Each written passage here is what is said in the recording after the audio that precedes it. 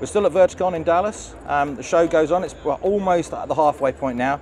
I'm really glad I've run into an old friend, Thomas Munsterer, who I've done a lot of work with over the past in my work with integrated visual environment technologies. Thomas is going to take us through some of his company's Lake Fusion Technologies products, which we've just seen on the XP Services Black Hawk behind us, and talk to us a little bit about the mysterious and arcane world of LiDAR. Thomas. Yeah, we have used some automotive-grade LiDARs, which we qualify for the airborne world, and we found out, as we were doing mainly automotive in the last years, that they have come a long way.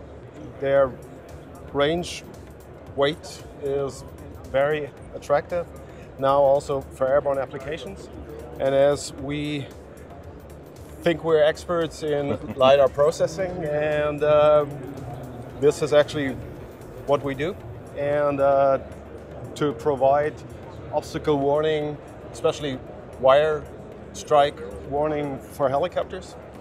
And we're developing a system using 2 LiDARs in parallel and some computer in the back, and providing a situational awareness to the pilots.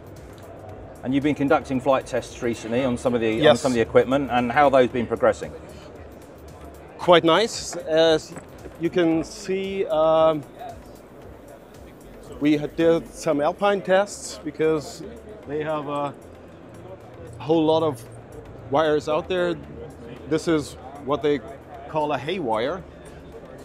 Very, very thin, but it hurts if you fly into it. Yeah, it does. And that was that. Yeah. So you're seeing those as the yellow overlay on top of the grid square that you're seeing, right? Exactly. So on the right-hand side is the output of all our LiDAR point cloud processing. Left side is naked eye. I mean, you see a perfect landing spot there, but there's a line. I think that's what's really important about this, is that those big wires that we saw on that bit of video, they're going to be on any obstruction database. They are a priori in nature. You don't just put up a 250-foot set of pylons overnight. Yeah. Whereas it's those smaller ones that you saw, what otherwise looked like an excellent landing area. That's the real value that a LiDAR can have, to pick up those smaller wires that are maybe not on the map, that have been put up recently, because maps do take time to renew. So I think that's the really important. We certainly were working together with NATO on that. It was those insidious little wires are the ones that we were really struggling to detect. Small one hurt. Also, here's skiing area, ski lifts with all kind of wires if you have to land there. So for a sort of helicopter emergency medical service going up to recover a fallen over skier, again, you need to know all those little small wires, lift wires, particularly if you think about it, if you're going up into the top of the mountains, there's likely to be some snow. Unlike when we tried to test this in Switzerland a few years ago where we had no snow, but there's likely to be some snow up there, which may cause that element of obscuration of those small wires. Exactly. Especially also as in Europe, HAMS operators go into the night now, and then wires are gone. And let's be honest, there's not much cultural lighting up on the top of these hills at night. It's not like going around a city or something. Not really.